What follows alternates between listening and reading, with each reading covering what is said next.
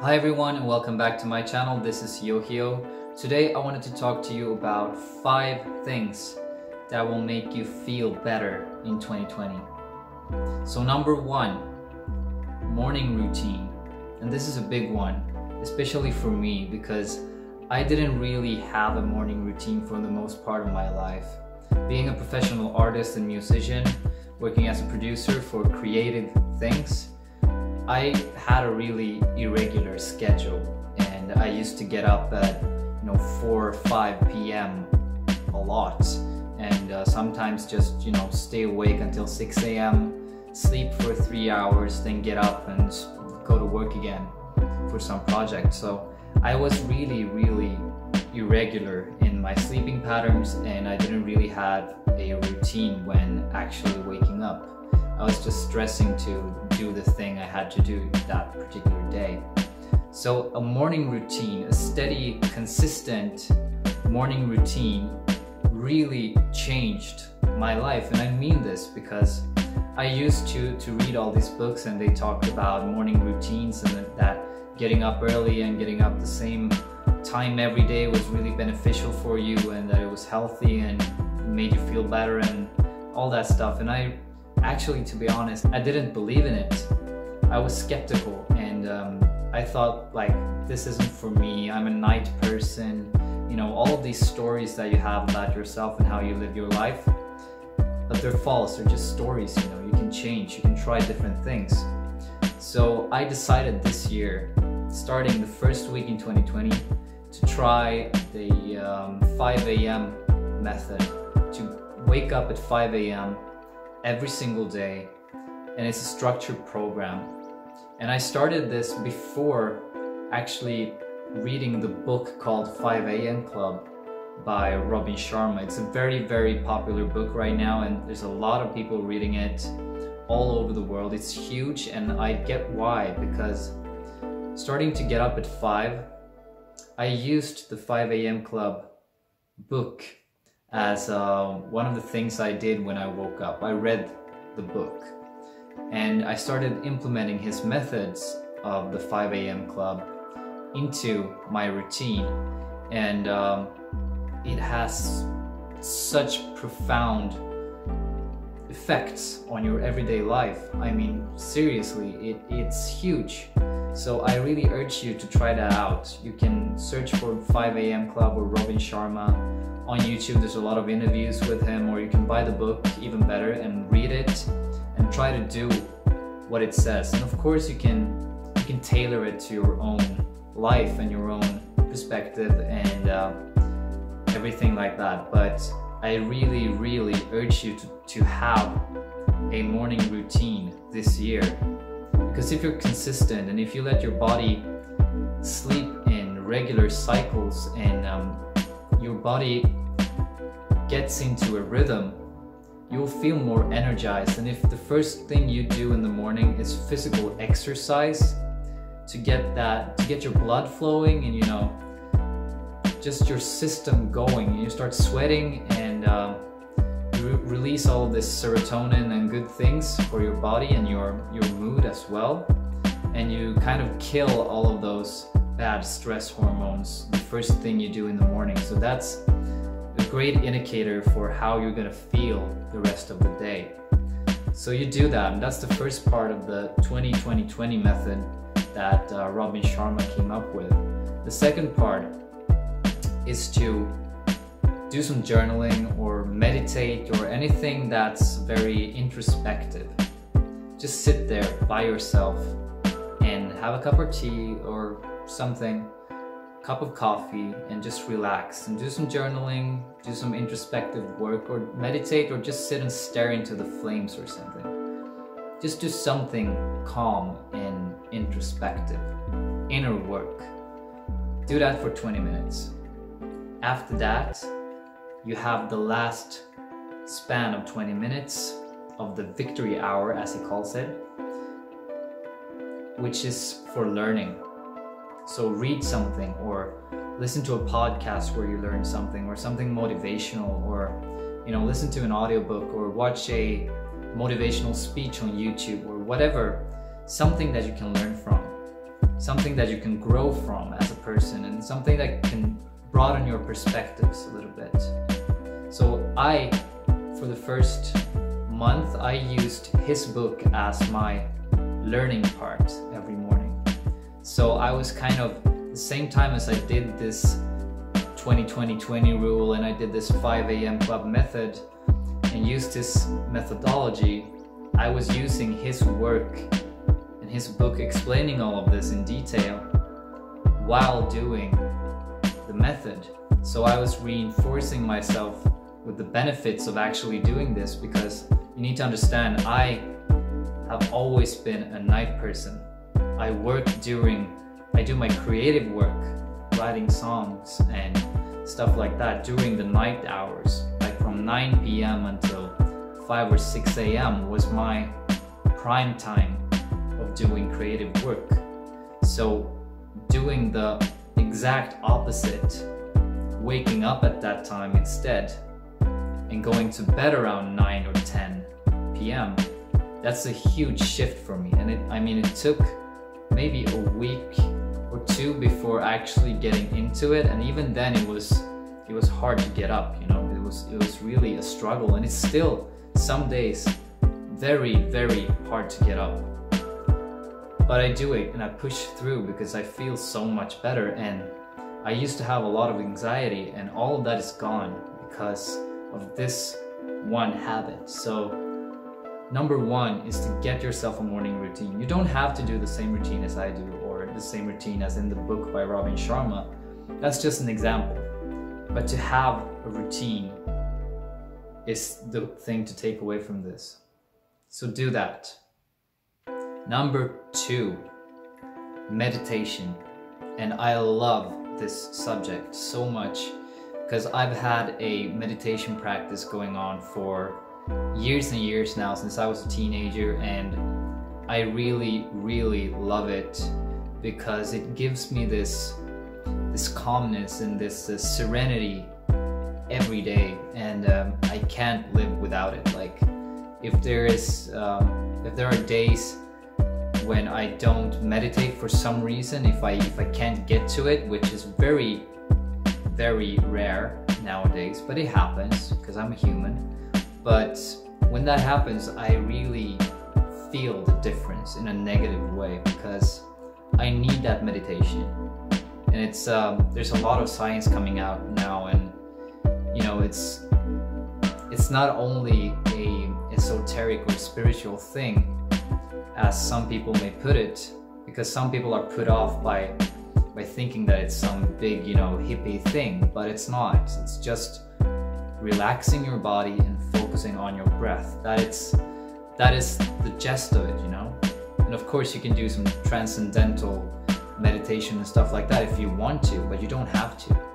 You can just do some mindfulness meditation to start with, which is very easy to do. And I mean, there are probably thousands, if not tens of thousands of videos about mindfulness and mindfulness meditation here on YouTube, so you just have to search for it and you'll find someone explaining it probably better than I could ever do. So I'm not going to explain what meditation is. I'm just going to talk about the benefits, because you can learn how to do that anywhere. It's very easy. So you just have to get into it, you know, because you don't necessarily have to make it a big thing. I mean, you can start out with just 5 minutes a day, sitting in a chair and closing your eyes and just breathing in, breathing out slowly, and try to not think about anything. And I know it can be hard at first, but that's all new habits and all new things that you try. So don't get discouraged if you don't feel the benefits right away, because meditation is not something that you meditate 1 or 2 days for 5 minutes and then all of a sudden you're an enlightened, calm being. That's not how it works.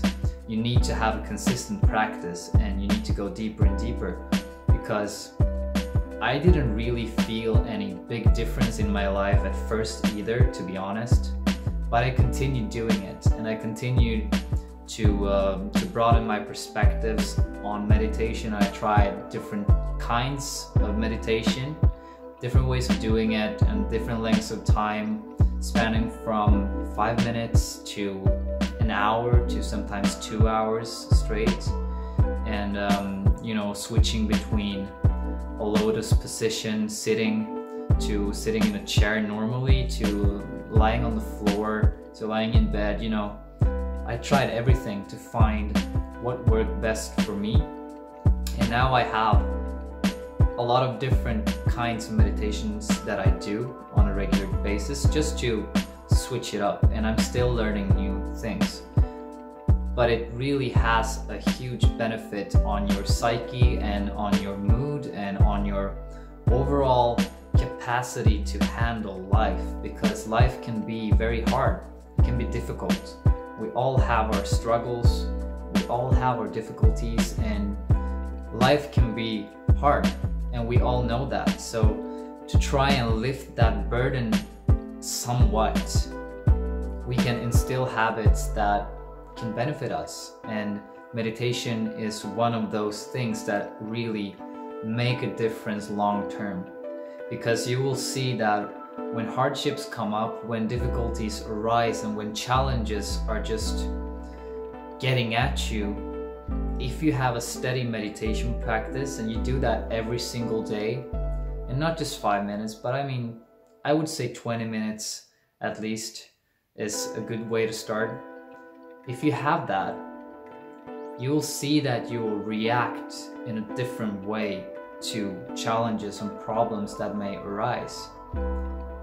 Circumstances that you may not like will be a lot easier to handle. You won't get angry as much, you won't get irritated as much, you won't care as much what people think or say or do to you, because you have this inner calm, and you just don't care.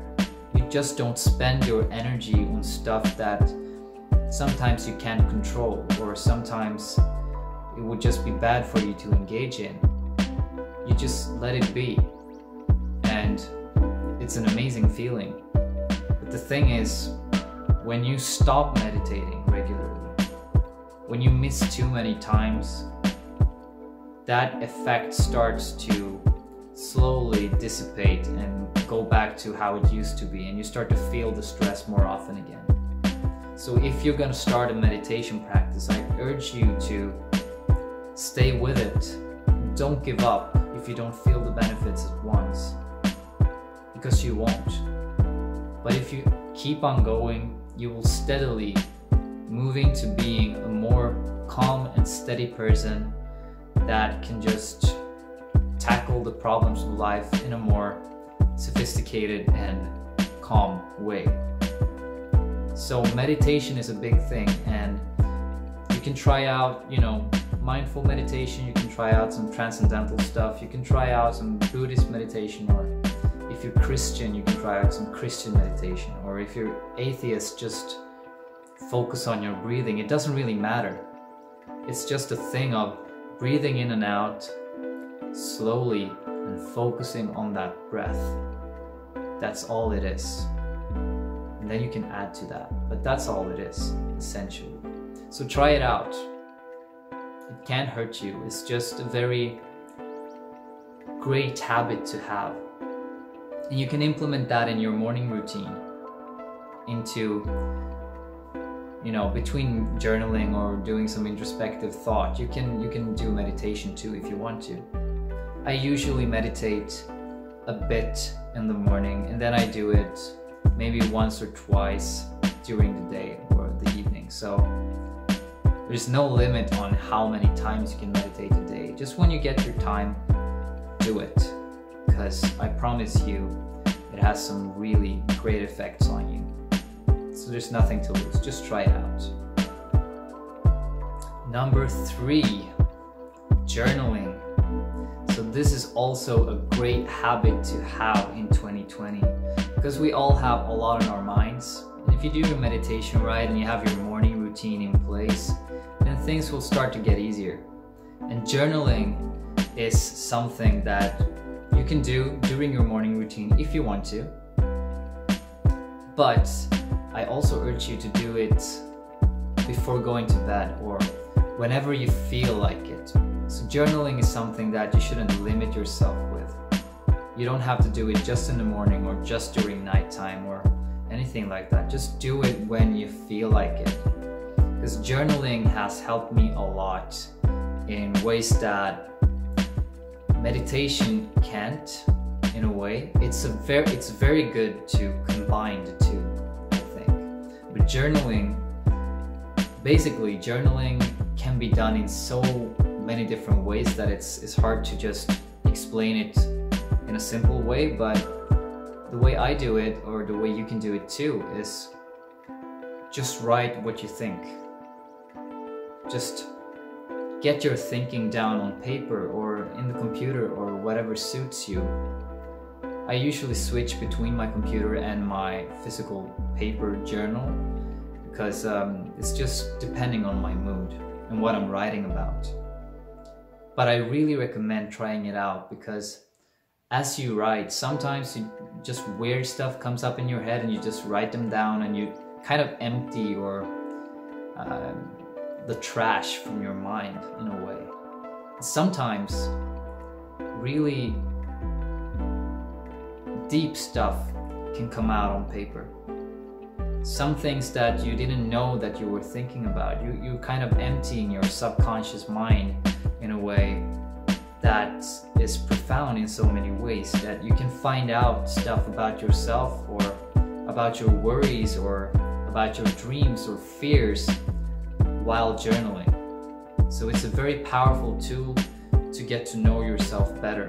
And 2020 is all about getting to know yourself better. At least that is for me and a lot of other people that I'll see online or meet in person.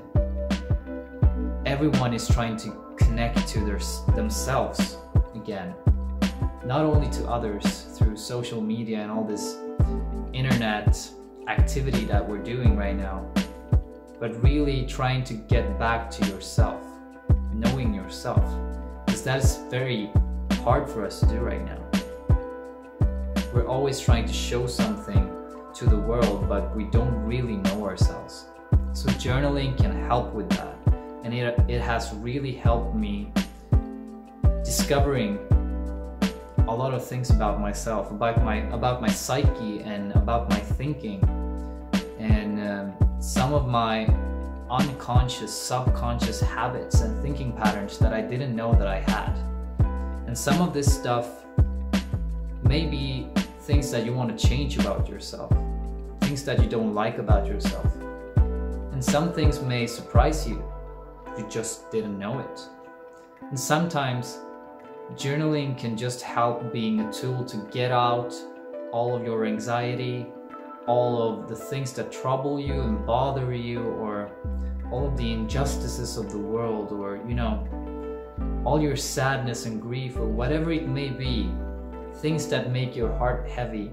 Getting that out on paper or into the computer or however you choose to journal really helps unloading that burden from you, because it kind of releases that into the world. You don't have to carry the weight anymore. So just let it out and let it go, because it's very powerful to do that. That's why I recommend having a daily journaling practice. And I often use a kind of a affirmation journaling during my morning routine to write empowering things I want to embody during the day or during my lifetime, traits that I wish that I had that I don't have right now, or things that I'm good at. I'm just trying to empower myself into being better and bigger and stepping into my power. So I use an affirmation journal during my morning hours just to get my mindset going as I wanted to, just to get my thinking in a positive way, and just getting pumped about the day. But then during the day or during nighttime before going to bed, I can journal about anything. So sometimes I just let my mind wander, and sometimes I don't really know what I'm writing. It's just like nonsense sentences that my mind comes up with, and I don't really know what they mean or what I should have them, why I should have them. But it really helps, you know, uncluttering, decluttering your mind, and it makes you stronger. It makes it easier for you to see the faults in your thinking, patterns, the things you need to change, the things that you feared that you didn't know you feared, and just random stuff that comes up in your head that you don't need to have in your head. So just get it out, because you need space for good ideas. You need space for insights and happy thoughts. So just get that out of your system. Journaling is really good for you, and sometimes it can be painful to just look yourself in the eye, because that's what you're doing. But it's very, very necessary if you want to know yourself. And knowing yourself comes with great power. So do it. Try it out. I promise you will find out so much about yourself, your dreams, your desires, where you're faulting, and what you're good at too. So do it. Number 4. Tech detox, or dopamine detox. This is also very important nowadays. I mean, you don't even realize how much time you're spending on your phone watching stuff like this. And I mean, watching stuff like this is better than most things, I hope. But still, it's a waste of time. A lot of this is such a big waste of time, and it's just made for us to feel this quick rush of dopamine. Dopamine is our reward system, and every time somebody likes our picture on Instagram or comments on our status or our tweet or whatever, whenever that happens, your reward system kicks in and you feel a rush of dopamine. So we're kind of getting into a state of a dopamine addiction all over society. And this is a big issue. Like, our attention spans are dropping like really badly right now. Young people can't focus on anything because there's always multitasking. There's always something else to look at. People don't read books anymore. You skip through most of the YouTube videos even. I know you do. You're not watching from beginning to end. You're just like skipping through because you don't even have the patience to watch a video you wanted to watch. And that's how it is right now. And you're always scrolling and watching all of your friends and people you don't know showing up their lives, even though it's far from the truth of the lives they're actually living, you know? We're all just showing the best parts of our lives mostly. It's all fake. And as soon as you step out of that bubble, as soon as you go one day without even scrolling through one single feed, you will realize how much time and energy you're wasting on these things. I would advise to have like a real detox. I mean, I started doing this starting 2020. In the beginning of this year, I said to myself, I'm not gonna check social media anymore. I'm just gonna go into Instagram or Twitter when I'm uploading something. And then maybe I'll check the engagement for a while, but then I'll just put my phone away and I won't look at it until next time I'm producing something, I'm uploading something. because then I'm not consuming, right? I don't need to watch all of these stories with people I barely know doing things I don't care about. And this goes for everyone. This isn't only my personal opinion. I mean, you all follow a lot of people, and most people don't know most people they follow, right?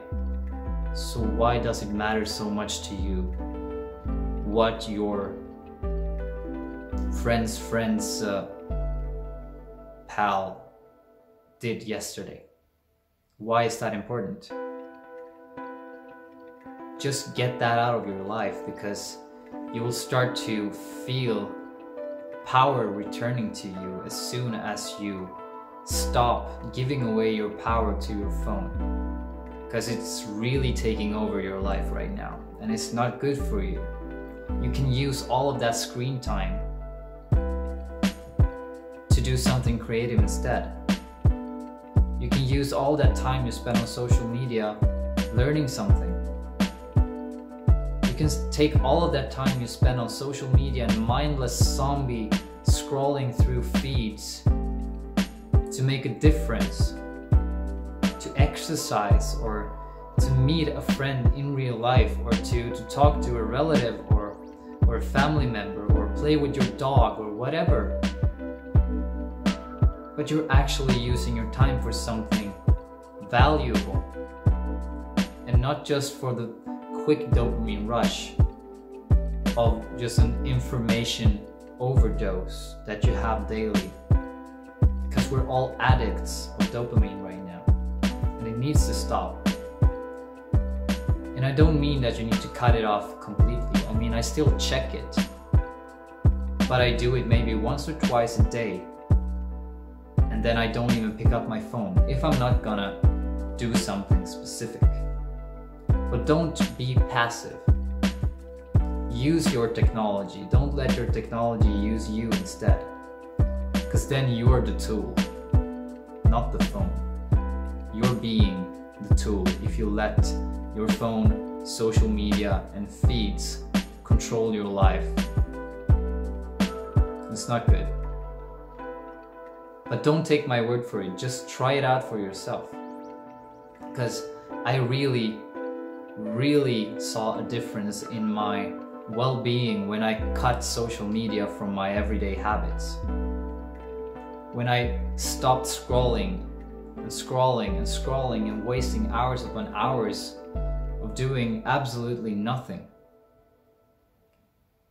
I started to feel more whole again. And that anxiety that I couldn't really put a finger on why I was feeling all the time started to disappear as well. Because social media can give us a lot of anxiety. And we go around thinking, why do I feel so bad all the time? Well, try these things I've been talking about in this video.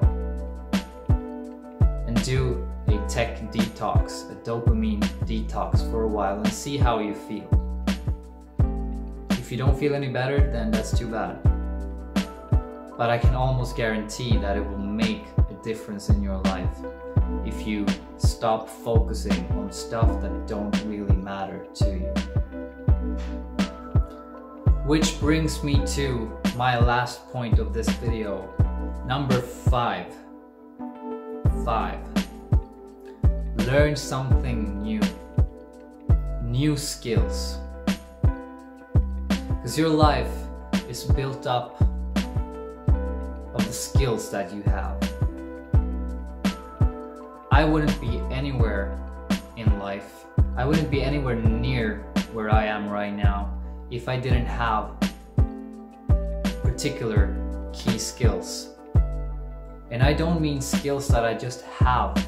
I've developed those skills from not knowing into knowing, and knowing them quite well.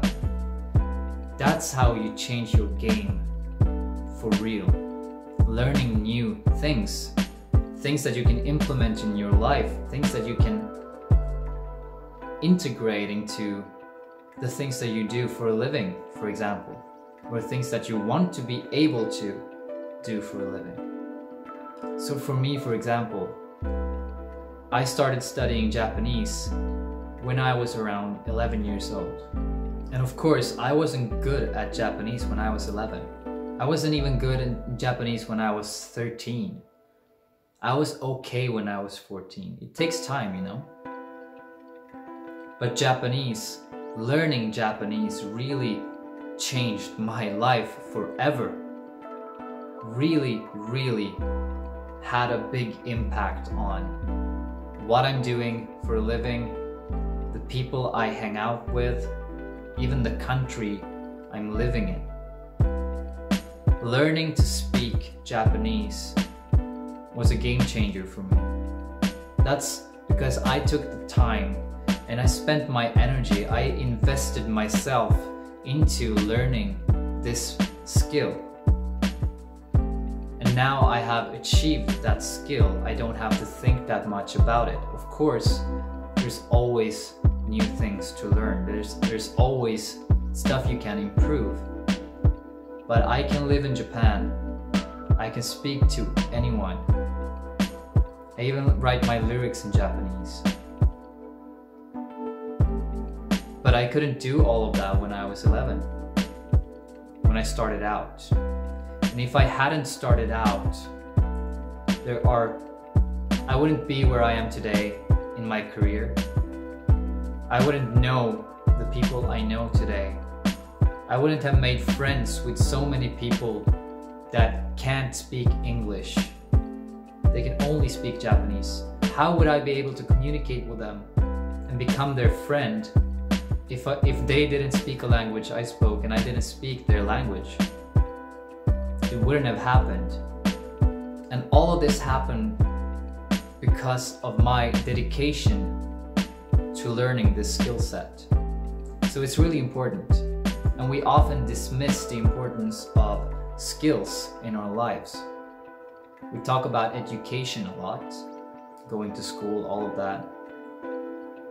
But we don't really talk about specific skills. And to be perfectly honest, to be really good at something will always outweigh your formal education or what it says on a piece of paper that you've studied. Your skills will always outweigh your education. And I'm not saying that education is a waste of time completely, but you need to focus in on learning new specific skills that can help you in your life, because everything revolves around that. For me, not only Japanese, but also playing guitar was the other key skill that I developed actually during the same years, starting when I was 11. And I practiced on the guitar for 7 to 8 hours a day, constantly. And I went to school as well. So there are no excuses. I practiced my scales on the guitar while eating, while watching TV, while watching movies. I was improvising in the same key as the soundtrack or whatever. I was always on the guitar because I was dedicated and I was passionate about learning. So I built my craft around that passion. So from a young age, I learned Japanese and playing guitar very well because I invested all of my being into that, and I invested so many hours, sleepless nights. So much effort went into learning these things, but they paid off because I wouldn't be where I am today without those two things. These are my biggest key skills, because from being able to play guitar, I learned how to write songs. Being able to speak Japanese, I eventually learned how to sing in Japanese and write lyrics in Japanese. Something that most Western people can't do. But that's because I didn't do anything else but focus in on my goals and what I wanted to do in developing my skills, honing my skills. And I never stopped learning. When I mastered those things, I have my mind set on different things now. Soon I'm 25 years old. I'm not 11 anymore. I have other things I want to accomplish in life than I wanted when I was 11. I have other goals. Some of the goals are the same. But I have other skills that I need to develop now at this stage of my life than back then. And every year I'm reviewing what skills I need to learn next. What are the most important skills that I don't have right now that I need to have to be able to accomplish what I want? And when I realize what those skills are, I start taking the steps. I start doing, I start practicing, I start developing a game plan for myself to be able to get to the level I have to be in that particular skill. So in 2020, if you want to feel better, you can do all of those things I've talked about. Morning routine, meditation, journaling. Stop looking at social media all the time and being passive. And start learning new skills instead that will actually propel your success. It will take you forward in life.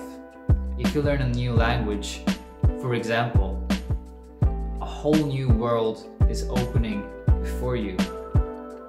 You will meet people, you will be able to meet people that you would never be able to meet if you didn't speak that language. You would be able to experience things that you would never be able to if you didn't speak that language, if you didn't understand that particular language. So language is a huge thing, but that's just one skill. But I want you to realize what skills can do to your life. And the only thing it takes for you is time, effort. And you both have time and effort in you. So start using that for your own benefit. And it will make a huge impact on your life. If you start learning a new skill now, this week, and you keep going at it for the rest of the year, and you don't give up, then look at your progress a year from now, 12 months from now. You will see what I'm talking about, and you will understand how powerful it is to stay consistent and to learn new things. Thank you for watching this video. I hope it was useful. I hope you got some insights from it at least, and I'm just here to help. So if you like this type of content, or if you like my music, or if you just like watching videos in general, click the subscribe button if you haven't, like this video, share it with a friend who may need to hear this, or just unsubscribe and don't do any of the things that I said. Do whatever you want, but I'll see you next time if you want to. So bye bye, and until then, step into your power.